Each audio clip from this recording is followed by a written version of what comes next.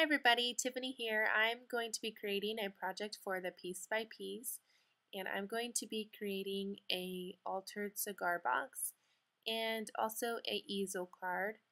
I'm going to be making the easel card first. I'm using the Pink Paisley Butterfly Garden paper collection, and like I said, I will be using trims from the Piece by Piece, such as this one here. I'm just going to be inking it a little bit with vintage photo distress ink.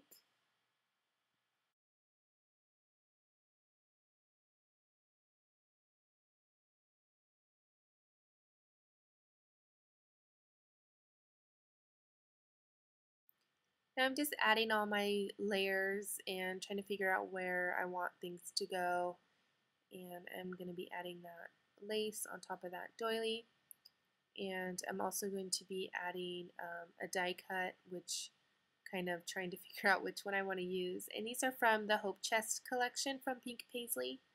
It coordinates perfectly with the Butterfly Garden paper.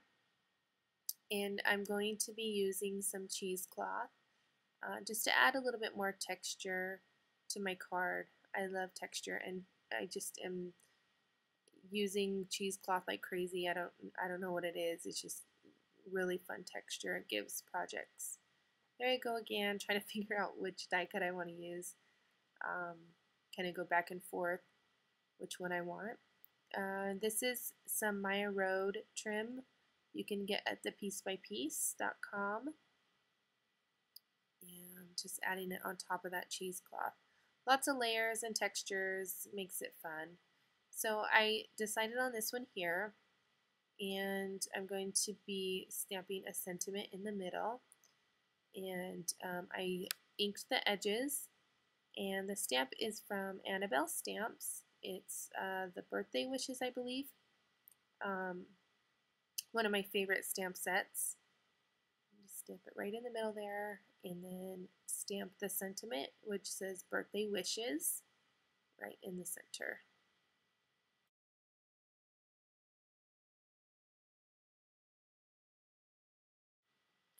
So I am adhering some paper on the inside of the card, and I'm going to be adding some more of that distress ink to the lace there, and adding the lace so that the card will stand up to make it the easel card. And then that finishes the card, and now I'm starting on the box. This is just a small cigar box, and it has a magnet closure.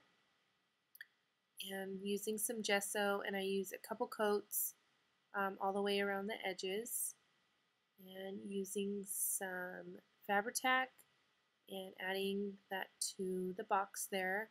And this again is the Pink Paisley Butterfly Garden paper. And this is the 12 by 12 paper, I believe. And adding it to all the corners. And I use two different sheets. One has polka dots, and then one is just kind of green to give it a little bit more interest on the box. And now I'm inking all the edges because I don't like the stark white, so I'm just inking all the way around with the vintage photo. I'm adding this Maya Road trim all the way around the box, and kind of careful because I want it to be able to still open very well. And that's some crochet trim from the Piece by Piece. These are some Manor House Creations flowers, and kind of using some spray that I had on my mat to kind of ink up that cheesecloth. Just kind of heat setting everything, and that basically completes both projects. Hope you guys enjoyed, and thank you so much for watching.